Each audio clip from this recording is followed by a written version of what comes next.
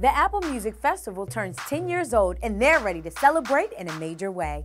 Alicia Keys, Britney Spears, Calvin Harris, Chance the Rapper, Elton John, and more will all headline. This show kicks off on September 18th and lasts through September 30th, and it's going down at London's Roundhouse. Alicia says, "I love London and performing at the Roundhouse. I can't wait to see you there. It's gonna be magic."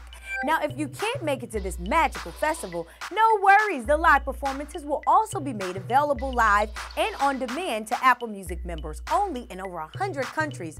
But of course, there's one catch. You must have an Apple product, iPhone, iPad, or MacBook, which isn't too hard. It's 2016 and everyone uses Apple except if you like Android. But this is definitely one way to end the summer off right. And I may just have to make my way to the festival. But let us know below in our comment section what you think about Chance the Rapper, Alicia Keys, and more all headlining Apple Music Festival. Or hit us up on Twitter using the hashtag BETBreaks. For more, visit BET.com right now. I'm Jamila Mustafa. Follow me at JMedia_, and you're now tuned in to BET Breaks.